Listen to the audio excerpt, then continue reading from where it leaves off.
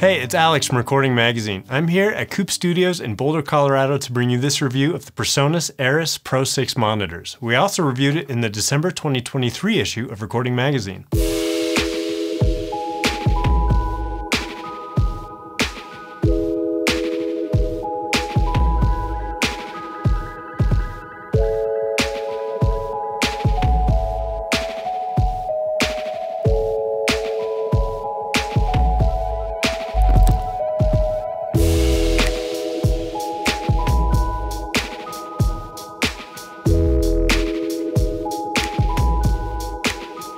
The Eris Studio line of monitors is already well established as being a great value in the home studio space. The new Pro line aims to build on that reputation by maintaining its seriously affordable price point while delivering a more refined, Atmos-ready studio monitor. Currently, 3 models are offered in the line: the Pro 6, Pro 8, and Pro Sub 10. This video is going to be focused on the Pro 6 model. Eris Pro 6 is an active two-way monitor. Unlike its siblings in the Studio line, the Pro model features a coaxial design for point source monitoring. Coaxial monitors are designed for near-perfect phase coherence by ensuring all frequencies reach your ears at the exact same time, resulting in a wider sweet spot and more precise image. To accomplish this, all drivers are oriented so that its sound emanates from a single source, or point source. With the Pro 6, rather than having the woofer double as the waveguide, as many coaxial designs do, PreSonus built a dedicated waveguide for its 1.25-inch silk dome tweeter.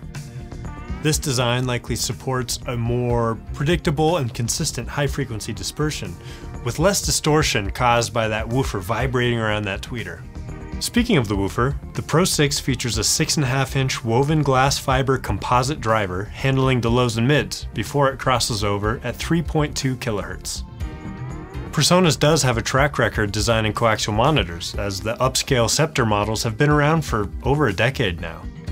The S6 and S8 feature a unique horn, compression driver, and integrated DSP. While I can't speak to their sound, though Lorenz Richner raved about the S8 in the February 2014 issue, the Pro line was designed for a more specific, immersive purpose. Most marketing material surrounding the Eris Pro line illustrates that these are very much intended to be an elegant, budget-friendly solution for Atmos and immersive audio setups. Its coaxial design is at the heart of the intention to provide a wide and even dispersion that can fully envelop your room with an accurate and balanced sound. PreSonus notes its dispersion is entirely symmetrical. The Pro 6 is bi-amped with 75 watts driving the woofer and 65 watts driving the tweeter, Class AB. The frequency response is listed at 35 Hz to 20 kHz and a peak SPL rating of 106 dB. The cabinets are almost square, sitting much shorter and slightly wider than most bookshelf-style monitors. They also run rather deep, so you'll need decent clearance from walls in case you're getting set up in a tighter space. A sleek LED indicator is just above the front-firing port. Blue indicates on, and white indicates auto standby mode. PreSonus added flexible mounting options to the cabinet to reinforce the Atmos-ready aspect, covering both wall and ceiling installations. The back panel hosts its connections and acoustic tuning controls. For I/O, we have a choice of 3 line-level inputs: unbalanced RCA, balanced quarter-inch, and balanced XLR.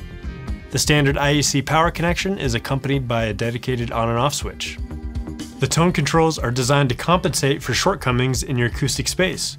The high-frequency control is a high shelf at 10K with a plus or minus 6 dB range.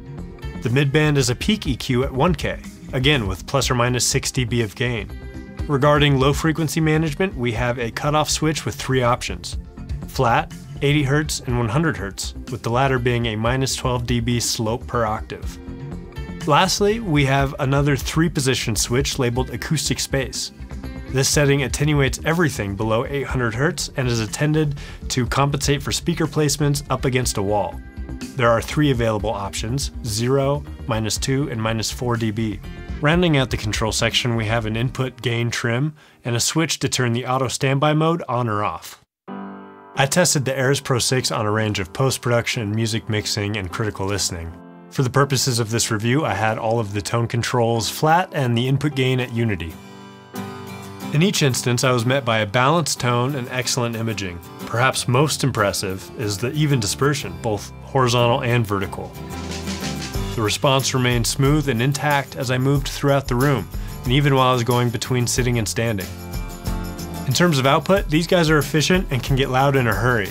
I found the sweet spot to be in the neighborhood of 70 to 80 dB SPL, with very focused results even at 85 dB.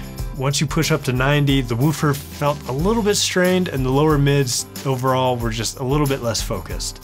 That said, you wouldn't want to mix at those levels for a prolonged period anyway, so sticking to the friendlier listening level plays in your favor both for your ears and the tighter, more accurate reproduction. Starting from the bottom, the low frequency extension offers a controlled and punchy sound.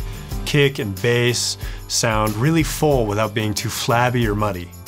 I would love to pair the Pro 6 with the Pro Sub 10 for even more extension, as the sub-low frequencies could use a bit more juice to hear the whole story.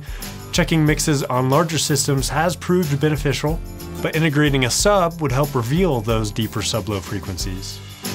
The mid-range is detailed. Vocals and guitars are reproduced with clarity and a great sense of space, and nothing really jumps out at me throughout the mid-range as being overly emphasized or pulled back. It's balanced, it's clear, it's revealing, and the transient response is very impactful. Snare drum in particular is reproduced with punch and realism.